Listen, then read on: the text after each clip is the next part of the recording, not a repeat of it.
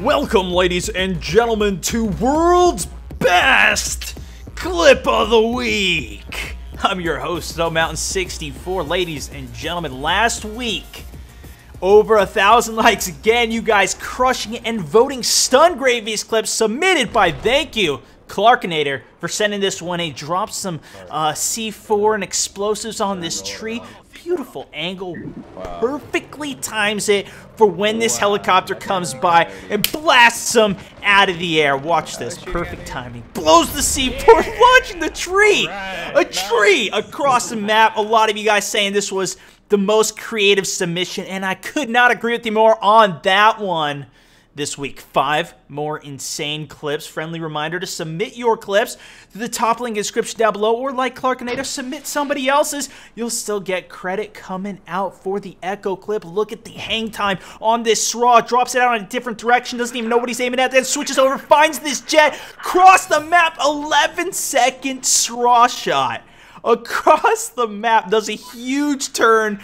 And then right at the end, carves the thing perfectly on target, taking out a jet with an insane hang time. Oh, beautiful Echo. And the Delta coming out, the Michael Bay clip. It was titled Sergeant Michael Bay. Look at the animation of the soldier right after Ford now crosses the street, turns around, and epicness ensues. Dodging shot after shot. Had to give that the Delta clip right there. And then, of course, a battlefield jump, because why not bring the Gazelle into this? And then the Charlie clip. Shane, push the button for the Titan. Look at the score, 96 right now. Drops it down to 85. His score goes to 1,600 immediately. This is at the beginning of a rush. All of them were coming up that tunnel. There's a button right back there if you guys haven't played the Final Stand maps, and it'll nuke it down there. So the whole team is coming up, takes them all out. Prime Gaming coming in for the Bravo clip. You guys have probably seen a couple C4 Jeep stuff clips, but look at this. Drops the tank. This motorcycle comes right on through, doesn't die. Oh, he ain't having that. Picks the guy off the back of the bike with a one-shot quick scope, but the driver, he's getting away. Look at the body flying over him too.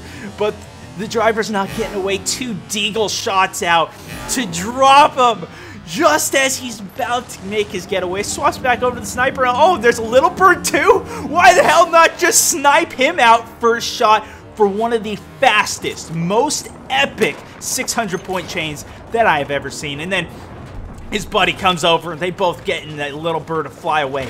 That was so much action and epicness packed into 600 points. I don't think I've seen better than that.